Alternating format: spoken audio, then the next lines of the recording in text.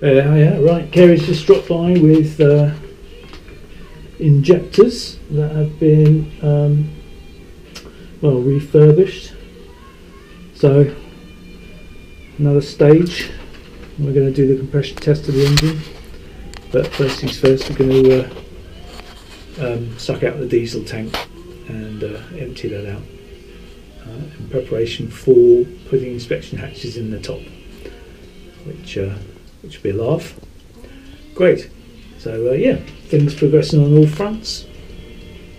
Right, hello, we're back on the boat today, and today's job is sorting this thing out. And this large lump of metal here is the fuel tank. As you can see, it's pretty damn big. Heaven knows how many litres of fuel's going to come out and go in there. Probably about 1,000, 1,200 something. Anyway, net result is it's been we don't know how old it is, don't know how long the fuel's been in there, and there's no way of looking inside. So what we're going to do is cut out a hole and install an inspection hatch or inspection hatches, because there might be a baffle in the middle to stop the fuel slopping about. So we might have to put one in there and one in there. Anyway, so that's the job for the day. Tony's going to come over and help me with that, and yeah, so we'll show you how we get on with that. This is one of the kind of last sort of major jobs, really. Sort the fuel system out, and then hopefully with a bit of an engine service, everything should be cushy. So yeah, there you go. Right, at the end of the day, this is where we're at. So there's good news and there's bad news. The good news is the job was definitely worth doing, because if you look at all this shit at the bottom of the tank, that would have been stirred up into some kind of primeval soup as soon as we hit the channel, and it may have stopped the engine. So this is what happens, why you've got to be very careful about having good fuel tanks, clean fuel when you go out onto wavy seas. So that was the good news. The good news is that that was a job that I'm really glad I'd done it, because I think that would have got us into quite big trouble if we'd have gone out, because the only way out of it is into the estuary. So we'd have stirred up all the crap at the bottom of the tanks, and yeah, it might have been calling the lifeboat out, which is not good. So I'm happy. The downside is because there are two of these baffles in the tank, and the reason they're there is to stop the diesel sloshing about from left to right and causing a problem with balance. So you see there's just a little cut out corner. That's the only way that the fuel can go between the three different cells. So that's the downside. There are 3 cells, so it means we're going to have 3 inspection hatches and not just one, or we were going to go for 2 probably, but yeah, so now we need 3. So middle and end, the same as this, because there's no point cleaning one side and not the other. So it's 3 times the work and 3 times the money, and but it's a job that needed doing. So there you go. Okay, right. Well, this is we're back down the boat, and I've been putting this job off for a long time, and about now it's got to get done. So here we are. Tony's finished. He's put in 3 inspection hatches. 1, 2, 3. Didn't think we're going to need 3. I thought 1, possibly 2. I thought there might be a baffle in the middle, but there wasn't. There was 2 baffles, so stopped the diesel sloshing around so 3 portions of the tank. So we had to have three inspection hatches, and so obviously 3 times the work. But anyway, we're all done now. Basically, I think Tony had to move the first one over because it's right, just unluckily, is right on top of the first baffle. So we need to sort something out with these like 4 holes here. But today's job is clearing all the shit out. So I've got my rags, I've got some black sacks, I've got some scrapers and bits and bobs, and put the blue gloves on and away we go, I think. Yeah, so I've been looking at sort of YouTube videos trying to work out what the best way to clean diesel tanks out is. And it does seem to be get in, get your hands dirty and just blot it up really. But anyway, I was watching one guy in the Caribbean who had, I don't know, about 3 bogies worth of algae in his entire glistening stainless steel diesel tank. And he was getting himself into a right old blather about that. And all I can say is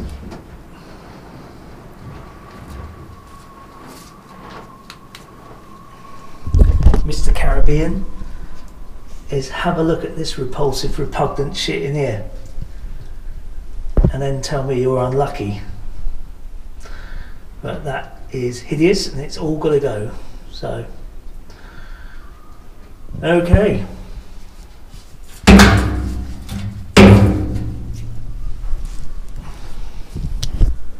So do some more filming in a minute, but yeah, there you go, that's what we're up against, and it's not going to be pleasant. I'm going to get the vax on it, and yeah, just gurgle out all the remainder of the diesel that's in there, and pour that away. We've got some a waste oil tank in the boatyard, so that's going to be okay.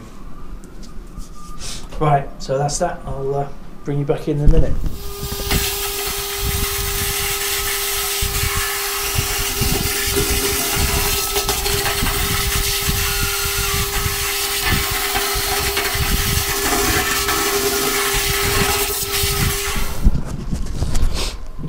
Okay, and I think I was right to put that off because this is some horrible, horrible crap in here.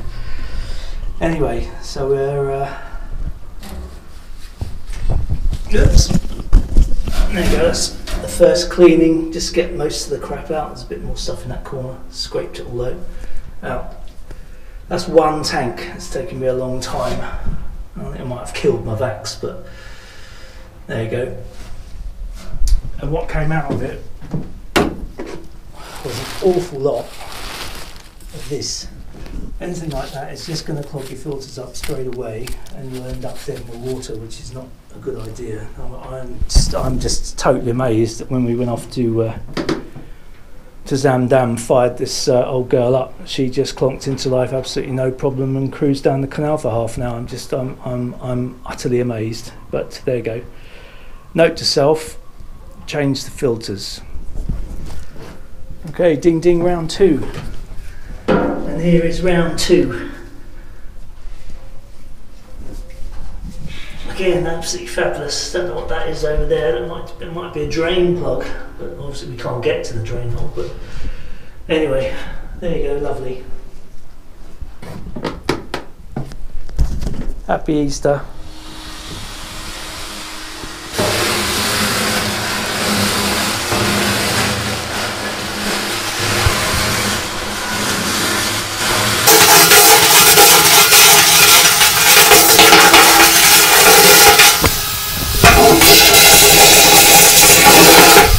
Okay, so that's the third one cleaned out. Have a little look at what came out of that lot. Oh my god. How that engine functions, I don't know. Lovely. Like I say, it's big up to Volvo bus and truck engines, because well, they can chew any old shit, literally. Catch you later. Ugh. Right, and that's the third one done. I've had enough. That is a scuzz job. It's probably the worst job I've had to do on this whole boat, actually, I have to say. Anyway, before I go off and stuff my face with Easter eggs, yeah, just a word about Tony's job that he's done here, which is a pretty decent job, I think. He's made basically a frame out of angle iron and welded bolts sticking up to take the top sheet and just tacked it to the tank to stop it falling in, which obviously is, yeah, you don't want to be doing too much welding on a tank that's still got diesel in it, diesel fumes and stuff. Not as diesel's quite hard to get to light up, but even so, you don't want to be messing with your luck, I think. Anyway, so that's what he's done. That's quite good. Happy with that. So now that the tanks are well, surface clean, first clean, next step I think is to get in there with, I don't know, maybe some maybe a bit of petrol or something like that, or some kind of spirit, and give it another good clean out. And then I might take advice on the top of the tank, which has been, I guess, largely empty, has got surface rust on it, so take some advice on what to do about that, whether to paint some anti-rust paint over it or what, or just to leave it alone. I don't know. After we go into the water, I'll probably get a tanker to come down and we'll just fill the tank up, and that should keep the rust at bay anyway. And if we, as far as possible, keep the tank topped, then that's a better way to go. Better way to go ahead. Anyway, right, really tired, so that's it. Happy Easter, everybody, and I'll catch you. Day 2 of tank cleaning, and I think I've reached my limit. There's not much more I can do. Tell you what I've done. So we gave it a good old clean out yesterday, got the 90% of the crap out, and today I've gone in there and given it a rough sand where the surface rust. I tried getting in there with an angle grinder, but it's too unpleasant. You can't last in there with all this stuff flying around and the fumes and everything else. So I've just managed to give it a rough sand, and it is surface rust. Most of it comes off just by rubbing it with your gloves, so that's okay. And of course that's left a whole load more of detritus in the bottom of the tank. So then I got some petrol and just put some on a brush and literally gave it a brush round with petrol and a good wipe out. And I'm going to leave all the tanks open for 24 hours so that the vapour has a chance to just evaporate, so we won't have any petrol residue in there. Yeah, so that's kind of what we're left with. That's a pretty clean tank. It's so much better than it was, but it's still not perfectly clean, but I don't think it's possible to get it perfectly clean. But there you go. If we fill it full of 1,000 litres of diesel, that I think will dilute any of the particles.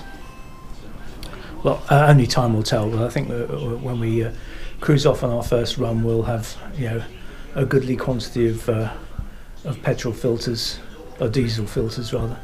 We'll have a goodly quantity of fuel filters to just in case. But I think now any crud that is in there is very small particle type stuff, and the filter should be able to handle that. I'm hoping, fingers crossed.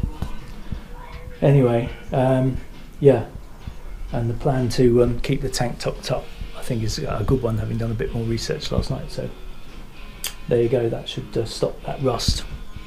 Right, but there we go, that's about as good as it's going to get here. Yeah, it's a really horrible job, but we got to the end. Now there's just a few other bits and bobs I need to do to the fuel system, and now looking forward to putting under the wheelhouse to bed, really, to be honest.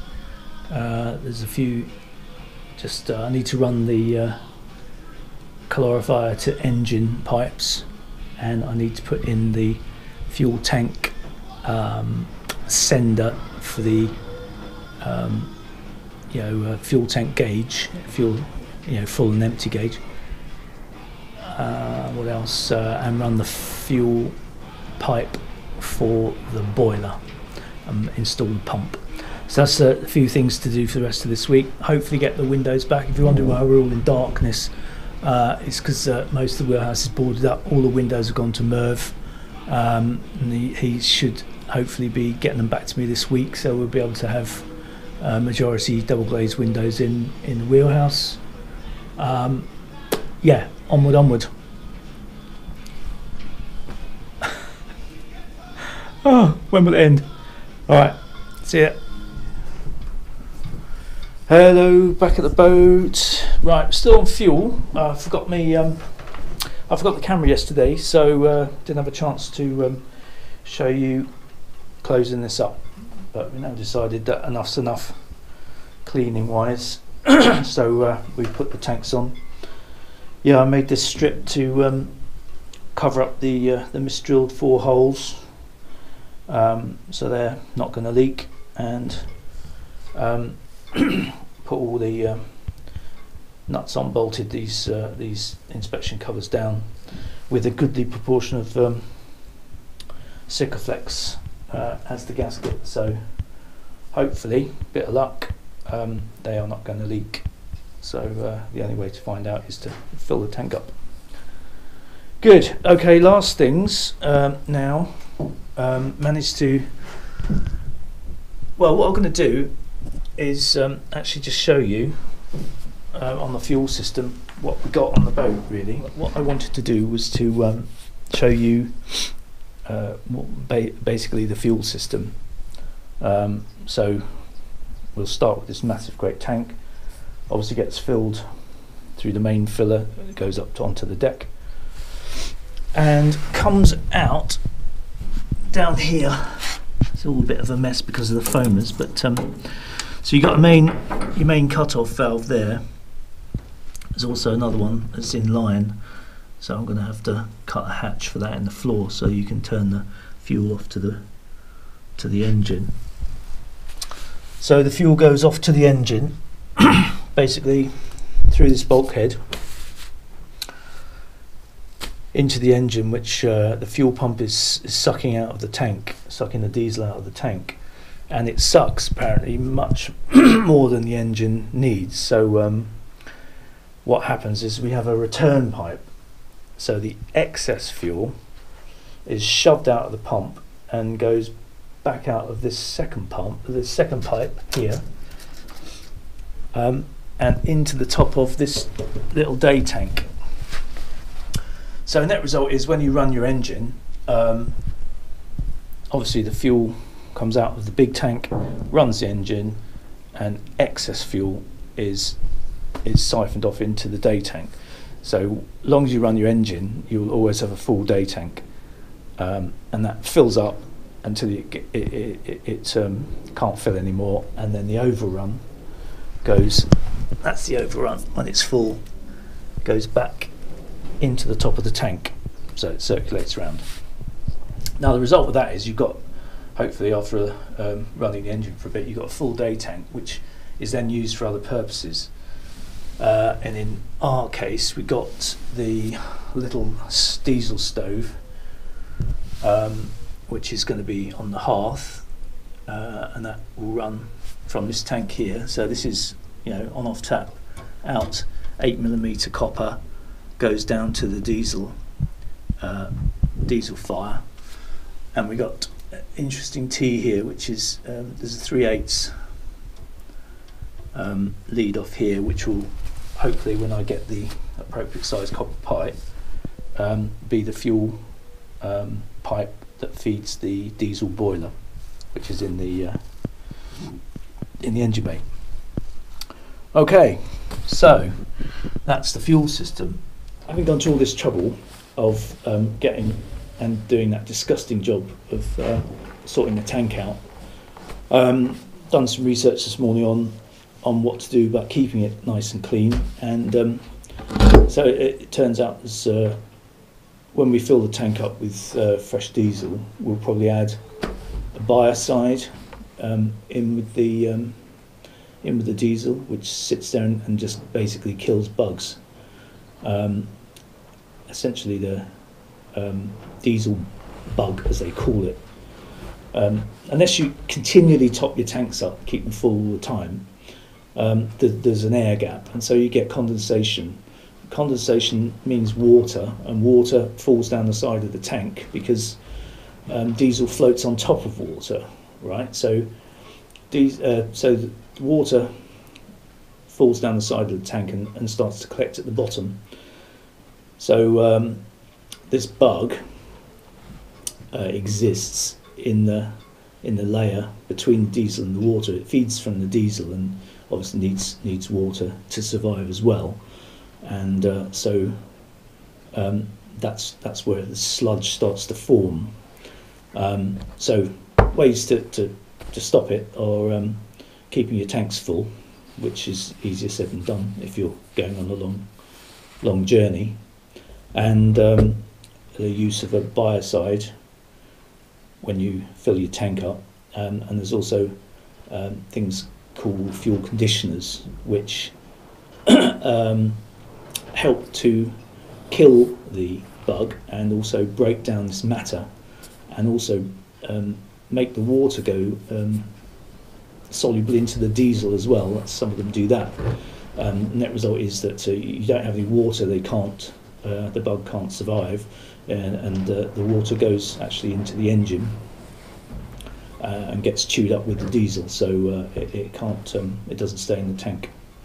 Other ways of dealing with it are, if you notice at the bottom of the tank we had that kind of sump, and attached to that sump was a tap, and you're supposed to, like, monthly drain off a little bit of diesel water. Right, so that's fascinating facts for you, but yeah, last little bit here is this is a fuel gauge sender, because we don't have a fuel gauge on the boat, so it'd be nice to know whether or not how full your tank is. And this is going to go where the